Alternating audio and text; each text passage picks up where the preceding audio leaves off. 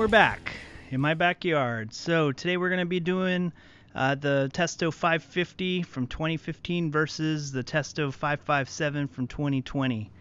So that's my old one. This is the new one. And so we're going to unbox it, and then we'll do a comparison and see how different they are. So here we go. Alrighty, so we have our Testo 557. So here's how it comes. It came. We ordered it on Amazon. But anyway, we're gonna go ahead and open it up. So as you can see, it comes in the case. It's got a little cardboard thing that sits on it, and that's in the plastic. So let's take it out of the plastic. So this isn't mine. This is my dad's. He just bought it. So let's see if he can figure out how to open it. All right. So it comes in a plastic case that we've all seen. And there it is. And this one actually comes with hoses already. So this is the 4-port manifold. So there's the manifold. Let's take a look here. So it's pretty much the same as the 550, but as you can see here, it's got 4 ports. So you can actually pull a vacuum through this. So let's go ahead and then of course it comes with your pipe clamps. One right there. Comes with batteries. Takes 4 AA's. And then right here's the vacuum gauge, and this one's nice because it's not a built-in micron gauge. It's actually an external one that you can put right at the service port of the unit. And we got your instruction manuals there, and then we have our 4 hoses. So 1 process line, 1 low side, 1 high side, and then 1 vacuum. So yeah, this is a pretty nice kit. So let's go ahead and get it all back together, and then we'll see how it compares to the old 550. Okay, so we got her all hooked up. So we have our process line, our low side, our high side, and our vacuum hose connected. So the way this guy works here is you have your standard buttons, but right here these are your valves that connect to the process line or the vacuum line. So you can turn these and to connect to the middles. So if you're doing a recovery, you would open these, and you'd open this guy here, and that would connect you to this process line. If you're doing a vacuum, you close this and you open this, and then this line would be connected to your vacuum machine or your vacuum pump. And then we have our 2 ports for our clamps, and then on the top we have the connection for the remote micron gauge that's built in. So let's go ahead and turn it on for the first time and see what it does. So we hit the power button here. Now that it's on for the first time, I believe it's going to ask us to set it up. So there's our model. Now what we want to do is we're going to hit the set button, and this is going to allow us to make changes. So right now it's asking do we want Celsius or Fahrenheit. We definitely want Fahrenheit. We're going to hit set again. Now it's asking us how we want to display our pressures. We want PSI, or you can do PSIG. That's what we want. Microns. Okay, and then this is we want to set our priority for cooling. If you go up and down, you can switch it for heat pump, or you can switch it for heating and cooling. So you can put it in cool mode, heat mode, or heating and cooling where it automatically detect it. But usually I just put it in cool. Alright, so now we're going to hit set again. It's going to say auto off. This is where the system will shut itself off after time. You can turn that on or off. We'll leave it off because I don't know about you, but I hate it when the thing turns off on me. Okay, so we hit set again. And then there we go. So we're all set. So we're showing 0. Now if you need to, if it does show some kind of reading and you want to zero it out, you just hold P equals 0, and that will basically zero out the gauges.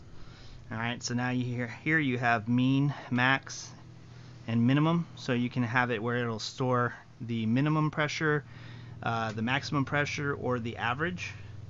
And then obviously escape right here. This is how you switch refrigerants. So you hit that, and then you hit up and down to choose the refrigerant you want to use. And you can delete, like there's a big list of refrigerants on here. Once you connect with the app, you can delete delete all the ones you don't need, and then add them if you need them later. So that's why I only have 3 on mine. I have H2O, R22, and 410A, and 407. But if I ever need to, I can connect with the app and add them back. But yeah, it's a good one. Now the nice thing about these Testos is you can it has a pressure test. So what you do is, if you're doing a nitrogen test, you can you pressure it up and you hit this button here, mode, and basically you can hit start, which is the play button. So this is the time, this is the pressure you started it with, this is the pressure you're at now, and then that's the differential. So this is actually really nice when you're using these gauges for nitrogen pressure tests. But yeah, so let's go ahead and grab a tablet and we'll go ahead and connect it to the app and see how that works. Okay, so the first thing we're going to do is we're going to download the app. So we're looking for the Testo Refrigeration app. You can find this for Android or for iOS. So we're going to go ahead, I already have it downloaded here. So when you open it, this is what it's going to look like. So you're going to go over to your gauges, you're going to hit the up and down arrows at the same time. And in the top corner you'll start seeing the Bluetooth flashing. There it is, you see it? So now it's going to detect it. Make sure you have your Bluetooth turned on. Then you will go ahead and touch your gauges, and then now it's going to load. Okay, so now that we have our app opened up, what we want to do is we want to change our list of refrigerants. So what we're going to do is we're going to hit this top corner here, and we're going to go to refrigerant list, and then right here, this is a list of all the refrigerants that are programmed on there. So we're not going to use all of these, so we don't want to have to scroll through all of them. So what we're going to do is we just uncheck the ones we don't want, and then we leave the ones we want checked. So we're going to keep 410A, R22, 407C, and H2O. Won't let us uncheck that. So I'm going to go ahead and do that. Okay, so now that we've got all of the refrigerants we want selected, we're going to hit transfer to instrument. It's going to say, are you sure? And we're going to continue. And now it's doing its thing. So it gives you a little thing of what's going on. Okay, so we got it all updated. So now if we look at our refrigerants, we only have the ones we added. We have 410A, we have 407C, we have R22, and of course H2O. So now it's all set. Alright, so we'll set ours to R22 because the system we're going to hook up to is going to be an R22 system. And let's see the differences. Okay, so we got the old trustworthy right here. This is my these are my 550s. These were purchased in 2015. The block did crack one time. I sent it to Testo and they fixed it at no charge to me, which was really nice. But that's pretty much the only time I've had to have service on it, and that was because I dropped it off of a two-story roof. But no, these things have been great. But as you can see, it's pretty much exactly the same as the 557. The only difference is obviously it doesn't have as many valves, and it doesn't have the connector for the micron gauge. But as far as the app connection, all that stuff is exactly the same. So you just want to decide on what what works for you.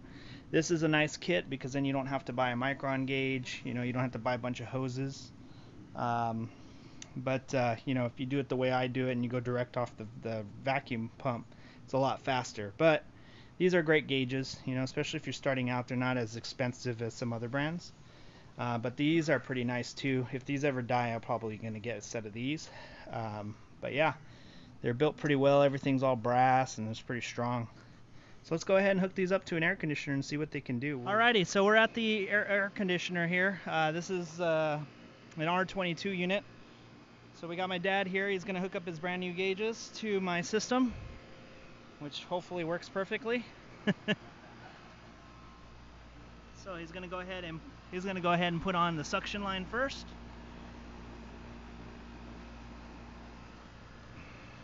And hopefully, yeah, okay, cool. So he's bleeding the lines so he doesn't get air in my system. Oh, you're good. Now usually you want to put your high side on, or I don't know if that really matters, but that's how I was taught.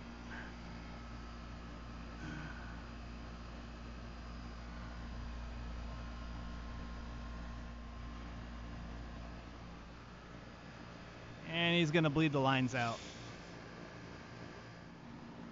Okay, so now we're putting in the pipe clamps so we can calculate our subcool and superheat. Pipe temperature sensor. There you go. You're good.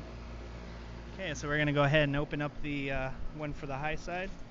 And you can use either one of these. It doesn't really matter which one it is. And then they have these nice little flaps here on the side. That way you don't get moisture inside when they're sitting in the truck.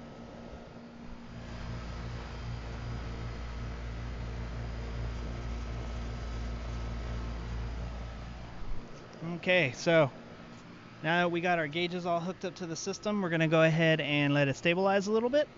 Now, if we want to, this is our main page right here. So, this is showing our low side saturation, our high side saturation. These are our pressures. We have our battery, the type of refrigerant we're set to. And if we hit the down arrow, this is going to show us our pipe clamp temperatures. So this is the suction temperature, and this is the high side temperature, and we hit down again. And this is where it's going to calculate the subcool and superheat.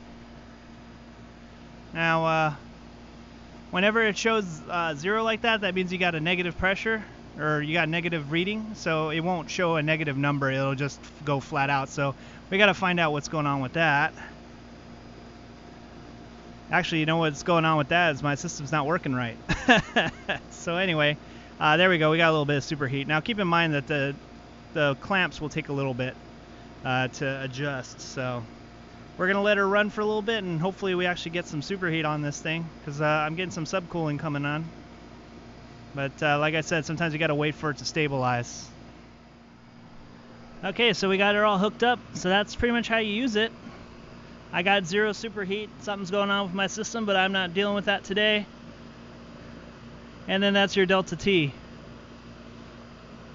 So pretty simple to use, nice and rugged, waterproof for the most part. I've left them outside for like days because I left them at a client's house. But yeah. Okay, so we got my old Testo 550s hooked up in the same spots, and we're getting the same readings. So there we go. That's pretty much it. So let's go ahead and let's try and pull a vacuum on the new Testo 557s. Okay, so we got our gauges hooked up to this old evaporator coil.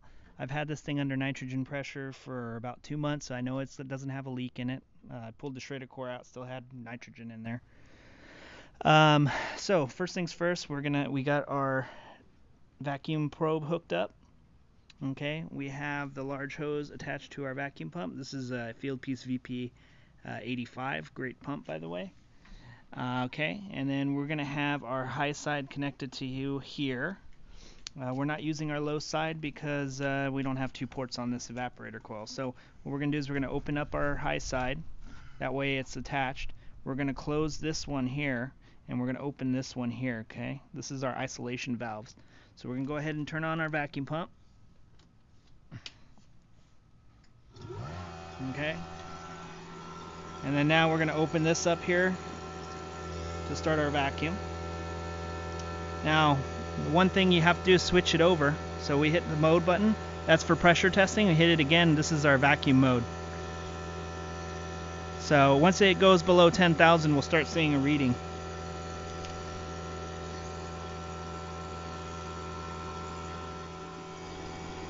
Okay, so now we got it under 10,000 microns. It's going to start showing a micron reading, as you can see there.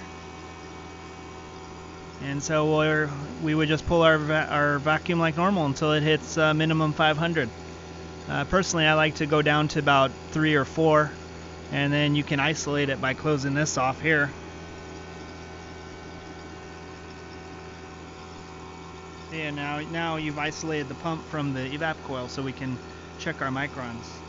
And that's how that works. So this evaporator coil apparently has a big old leak in it, so we weren't able to pull a full vacuum on it, but that's basically how you use this gauge. So thanks for watching. Make sure you like and subscribe, hit that bell notification, comment, tell me what a horrible technician I am, and make sure you follow us on Instagram and Facebook.